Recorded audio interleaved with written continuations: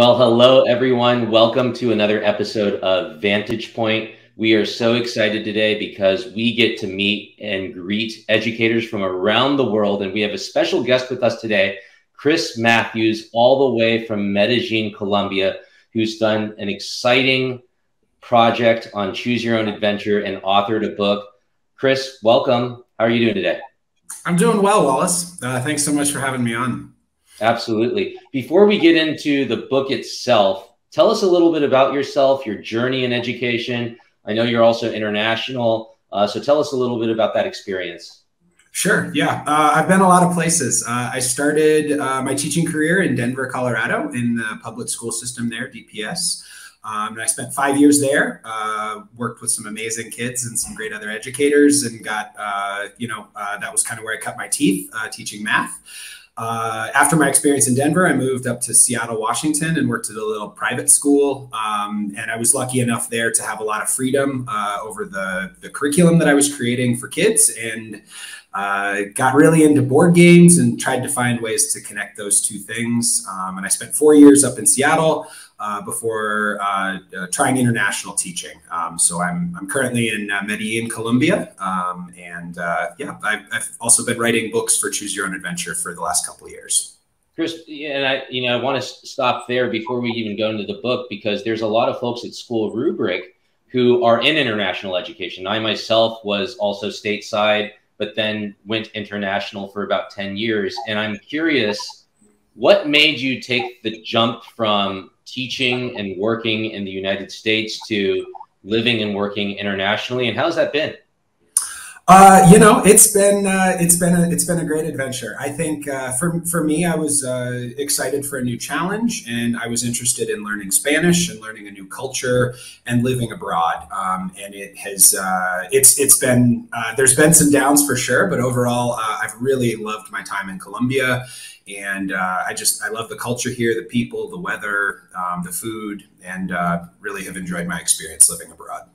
Amazing. And we always tell people, international education is one of the best kept secrets out there. And some people like going international and staying for a couple of years. Some people go and stay forever.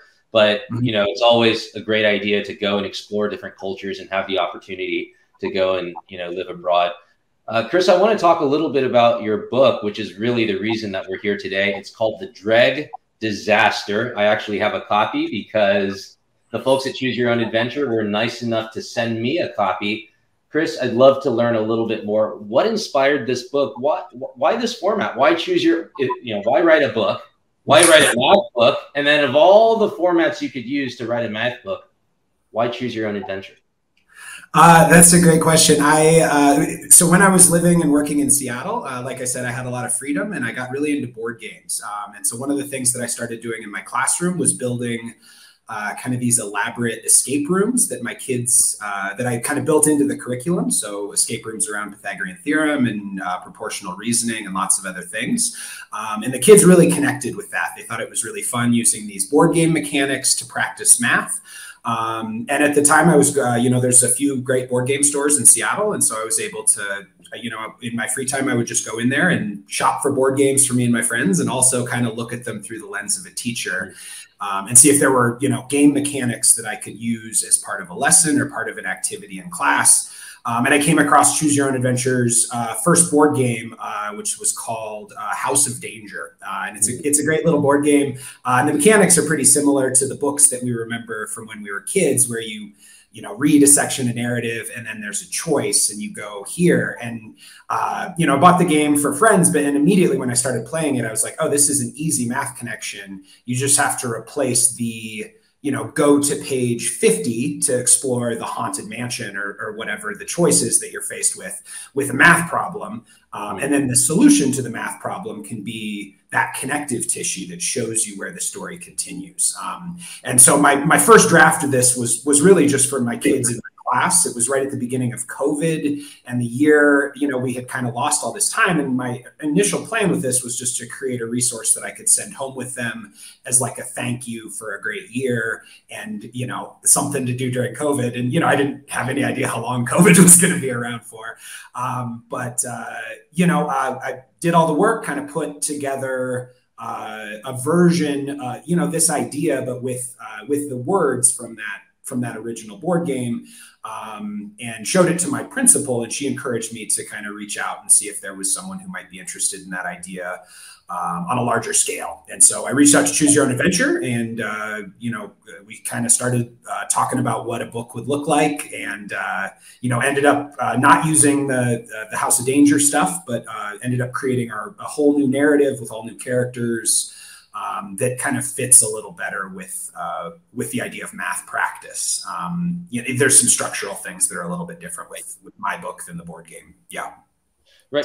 Chris, just kind of as a segue, one of the things that I really love hearing about your journey is the fact that you've been doing some gamification, you've been doing some experimenting in the classroom, but, you had a mentor or a leader or a principal out there that really believed in the good that you were doing in the classroom and encouraged you to explore avenues in which to share your work, which I think is really important, because there are a lot of teachers out there that are really doing amazing things, but sadly, a lot of their amazing things are confined just to their classroom. And I think this day and age, what we want to do is we want to have more teachers like you who are willing to put themselves out there and put their material out there and share with other folks so that we can learn. Chris, I was looking through it I was a former math teacher myself. And one of the things I really love about the book, I'll just even hold it up, is you've kind of got the book here, and then you have the typical choose your choice. And then you kind of have to solve an equation to get down there. But I think one of the things that I appreciate is at the top of the book, it actually says you should have arrived here from page 45. So just in case if you solved the problem incorrectly, or if you went to a page that might have been incorrect, then you have a way to check your work. And at the end of each chapter, there's actually solutions. It's actually worked out, so you can actually refer to it. And I guess one of the things that I really appreciate is it's about the process, isn't it? It's not necessarily about the solution. It's about the process. Can you talk a little bit about that and kind of the way you formatted the book? Oh, sure. Yeah. And this format is a little bit about the solution because you have to get the right answer to go to the right page. But I really wanted the story to kind of be a carrot to encourage that exploration and like an incentive to kind of like pull kids along. From my experience making escape rooms, turning to the page. I'm really hoping that when students are working through this, turning to that page and seeing you came here from the right page, like that little hit of dopamine. And then in addition to Maria Posado's amazing artwork, and hopefully kids can kind of connect to the silly story that I wrote. I'm hoping that all those things work together. And like you said, create like an experience in practicing math that's more than just solving a proportion or finding the value of X in an equation. This is a different way of approaching math practice, I hope.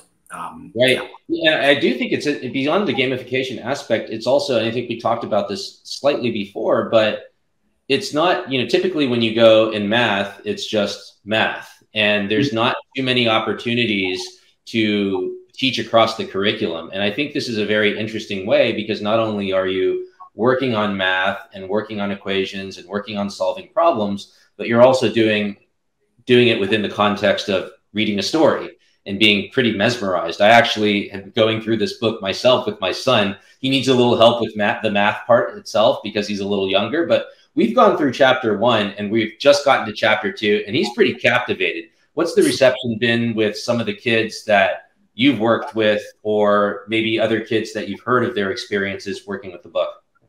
Honestly, I think we're still in the process of kind of getting the word out about this book. It was really fun. I got a couple free promo copies that Choose Your Own Adventure was nice enough to send down to Columbia.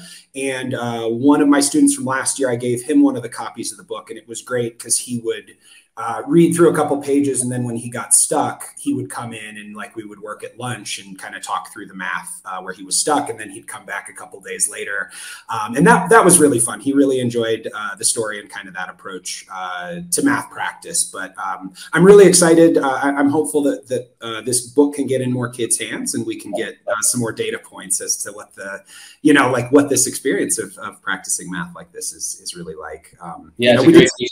It's a great resource, and I know it's fairly new. So hopefully, not just through this interview and this conversation, but also other ways that this book gets out, we can get it in the hands of other students and teachers and really see the effect that it might have in the classroom. Chris, I want to talk a little bit more about the gamification in mathematics education. Sometimes math can be a little dry. When you teach it, not just for the students, but also for the teachers themselves. And I think we do have a lack of making math more tangible, making more relatable to real life, making it more fun, making it more motivational. And it's not just about this book, which I think is pretty captivating, but it's also about your teaching style, about making board games and making escape rooms and other things. Can you comment a little bit about, what has caused that, and how can we encourage other maybe math teachers to take that step and be brave and try something different in their classroom?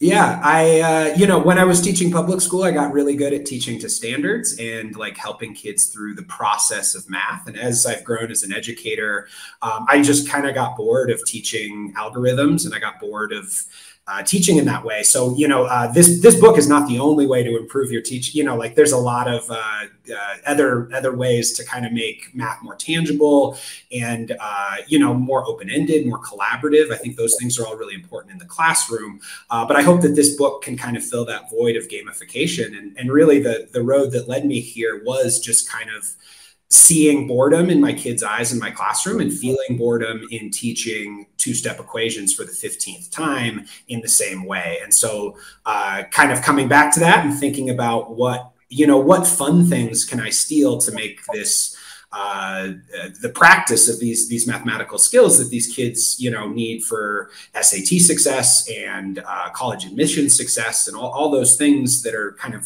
steps on their journey. How can I make it more fun? And, I was really lucky, as you mentioned before, shout out to Catherine Adams, who was that administrator. I feel really lucky to have this voice and have this platform where I can, kind of experiment with these ideas of connecting entertainment with mathematical practice. And that's, I don't know. I hope that got around to your question. Yeah.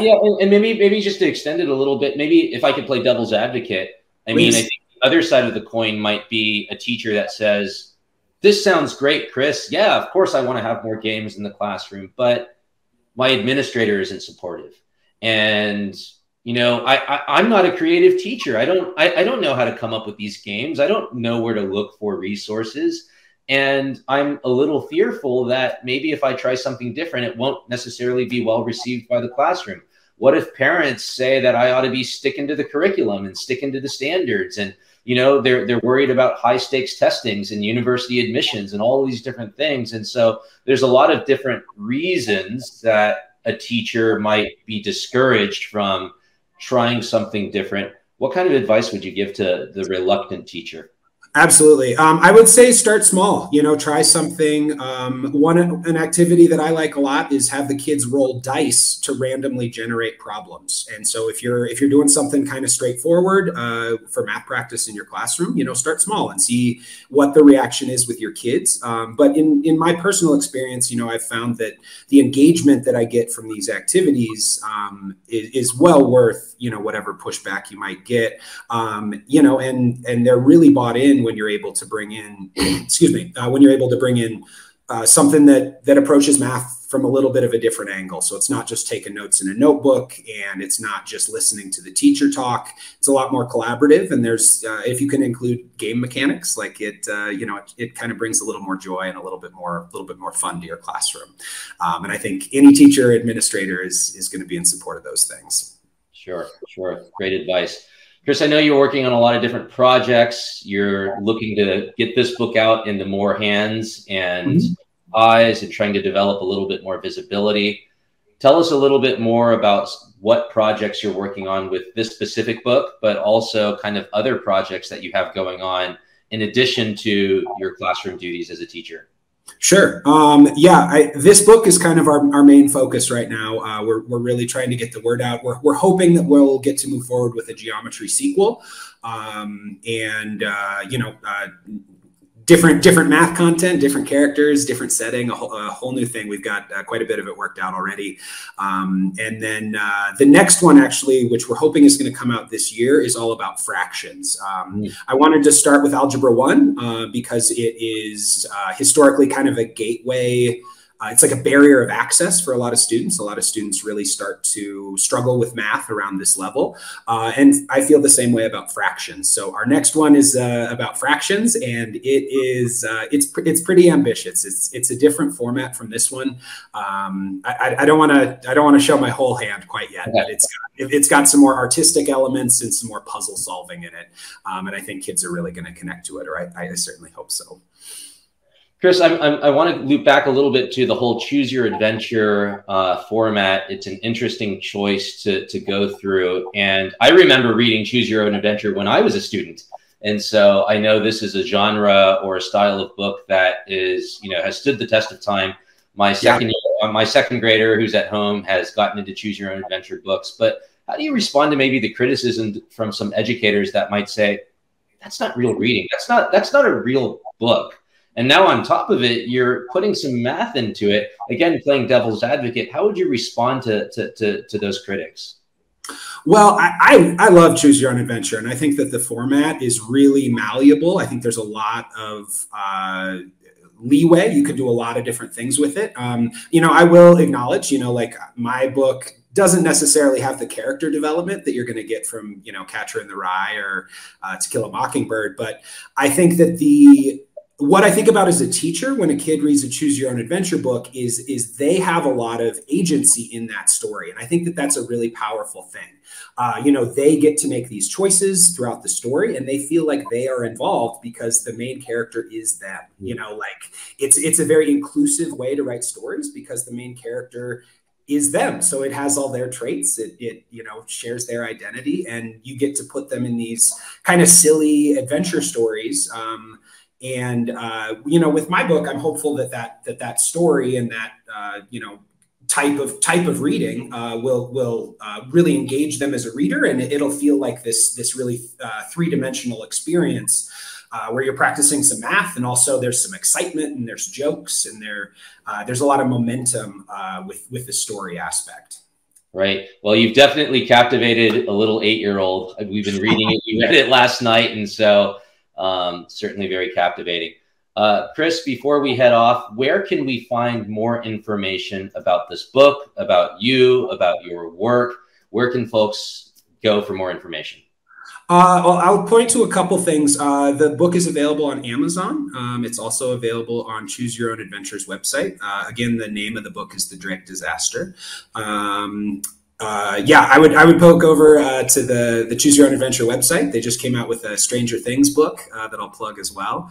I also have, you asked earlier about resources for teachers. I have a blog. I'm sorry, I don't have the, should have prepared this a little bit better.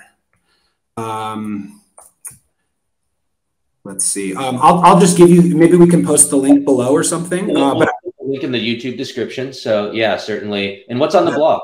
I have a bunch of game resources that I've created during my time as a teacher. So, if you want to try and include Jenga or Settlers of Catan, or if you want to try and include Operation, or I've got 5 or 6 escape rooms that I built. If you want to give those a go, there's a bunch of gamified math resources on my blog. I'll point to that as well. But yeah, Dregg Disaster is it's out now, and check it out. It's a new way to think about practicing math. Awesome. Well, once again, the Dregg Disaster, Choose Your Own Adventure. You can check it out on Amazon and also the Choose Your Own Adventure website. And then I also invite everyone to check out in the YouTube description Chris's blog. He's got a lot of different resources, gamification, escape rooms, and other goodies there. So check that out. Chris, thanks for spending a few moments with us today and sharing about your journey and this awesome project. Thanks for having me on, Wallace. Appreciate it. Thanks for watching and learning with us at SchoolRubric with educators from across the globe. For more access to articles, magazines, podcasts, live episodes, our international school directory, courses, and more, visit us at schoolrubric.org. Thank you.